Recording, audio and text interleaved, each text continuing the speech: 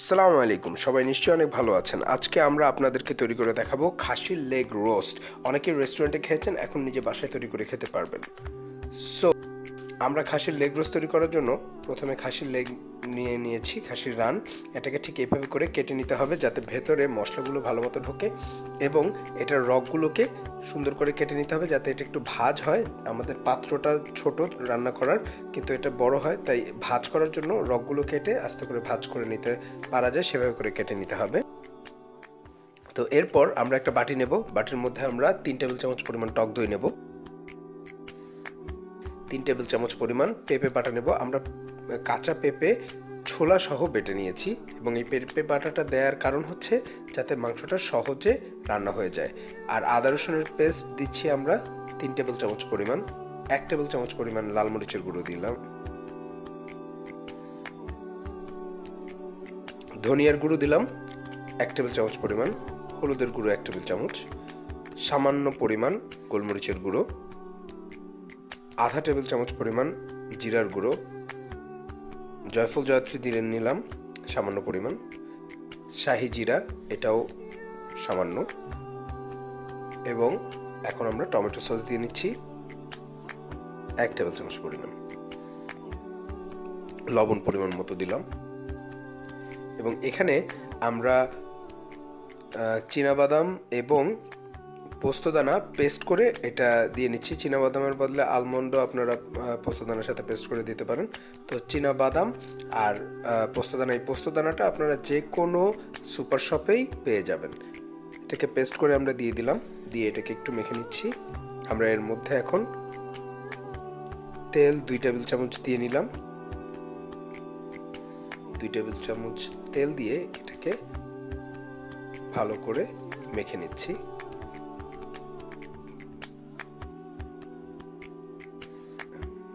মাখা হয়ে গেছে। এখন আমরা এই মশলাটাকে আমাদের খাসির যে রানটা রয়েছে তাতে লাগিয়ে নিচ্ছি। আমরা আসলে শুধু একসাথে অনেকে খাবো দেখে শুধু খাসির যে লেগ রোস্ট আপনাদের দেখাচ্ছি ঠিকই, কিন্তু এর সাথে আমরা কিছু মাংসও দিয়ে নিয়েছি, দিয়ে নেব আর কি করার জন্য, বাসায় সবাই মিলে খাওয়ার জন্য। তো আমরা সব কিছুতেই এই মশলাটা মেখে নিচ্ছি, ম্যারিনেট করে নিচ্ছি। মশলাটা খুব ভালো মতো মাখতে হবে যাতে একদম উপর নিচে সব জায়গায় মশলাটা ভালো মতো লেগে যায় এবং ভেতরেও ঢুকে যায়। এটাকে এখন আমরা রেখে দেব।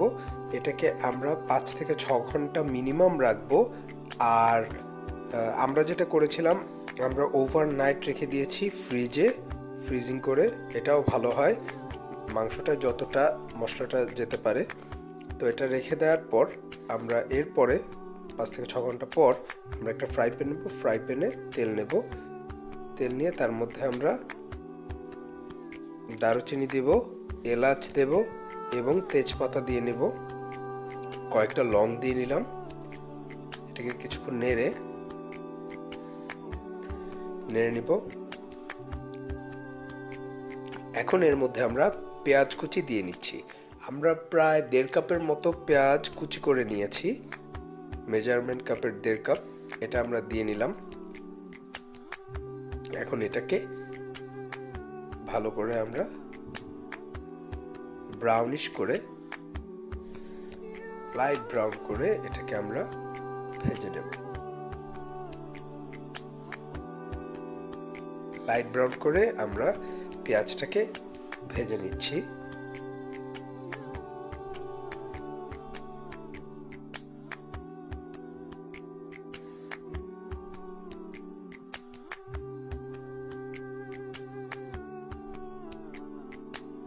পেঁয়াজটা লাইট ব্রাউন হয়ে গেলে আমরা এর মধ্যে আমাদের যে খাসির লেগটা আছে সেটা দিয়ে দেব।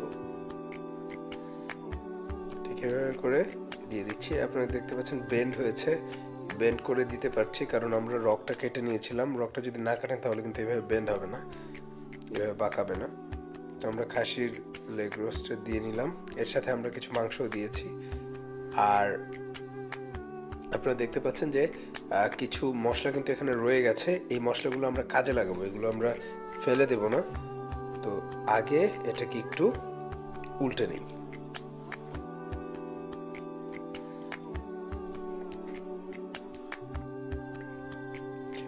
একটু উল্টে দিচ্ছি।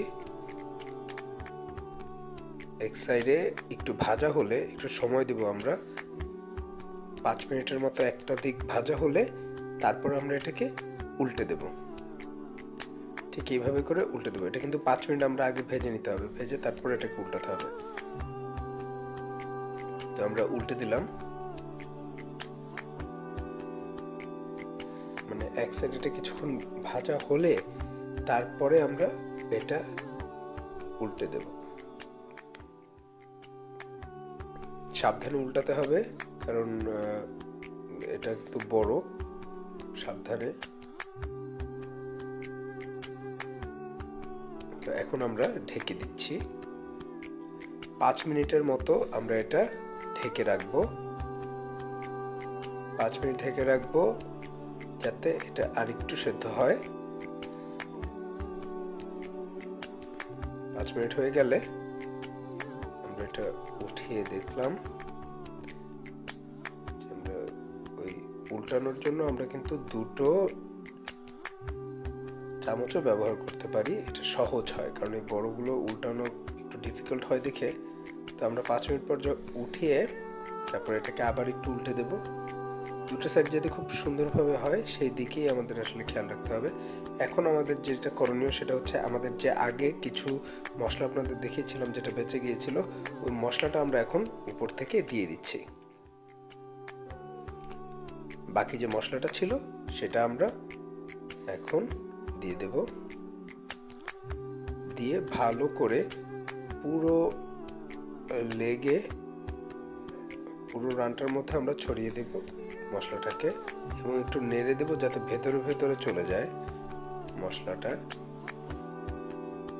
এবং ওই মশলাটার যেই পাত্রে ছিল সেই পাত্রটা ধুয়ে ওটার পানিটা দিয়ে দেবো, কারণ আমাদের পানি আসলে দিতেই হবে। তো ওই পাত্রটা ধুয়ে দিলে যেটা হবে যে অবশিষ্ট মশলাটাও ওটার মধ্যে চলে গেল। তো এখন আমরা একটু নেড়ে দিচ্ছি যাতে সব জায়গায় মশলাটা চলে যায়।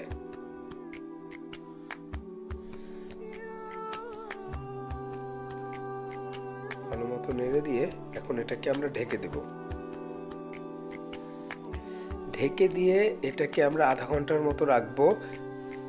আধা ঘন্টা রাখলে যেটা হবে যে কিছুটা সেদ্ধ হয়ে আসবে, কিন্তু আপনারা দেখতে পাচ্ছেন আধা ঘন্টা পর আমরা উঠিয়ে পানিটা এখনো পানি রয়েছে, সেদ্ধ হচ্ছে। আমরা যেহেতু পেঁপে দিয়েছি সেহেতু এটা আগেই আমাদের বেশ আগে সেদ্ধ হবে।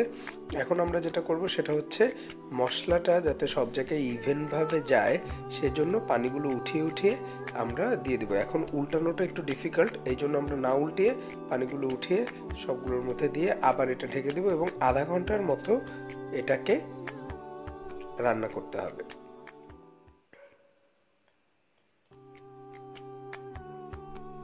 আমরা মাঝখানে আবার একটু উঠিয়ে দেখব।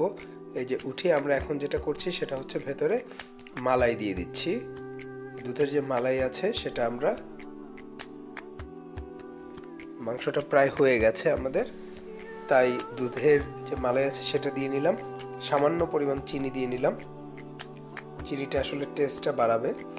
আর ঘি দিয়ে নিলাম 3 টেবিল চামচ পরিমাণ। প্রায় হয়ে এসছে, এটাকে আরেকটু হতে দিতে হবে। আমরা মশলাগুলোকে ঠিক এভাবে করেই উপরে দিয়ে দিচ্ছি। এটা আরো কিছুক্ষণ চুলোয় এভাবে রেখে দিব আমরা, এখন আর ঢাকতে হবে না। তো এরকম কিছুক্ষণ রান্না করলে দেখবেন যে তেলগুলো ভেসে উঠেছে, দেখতে পাচ্ছেন।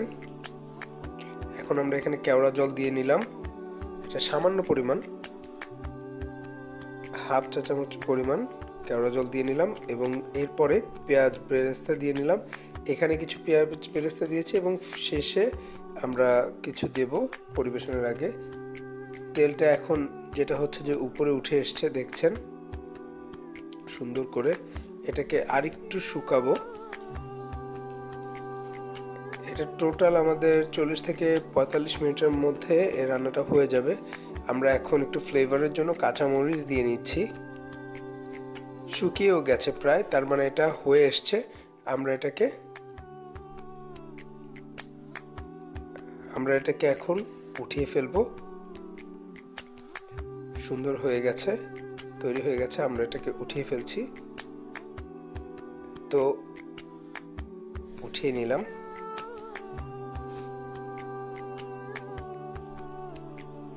একটু মশলাটা উঠিয়ে নিই।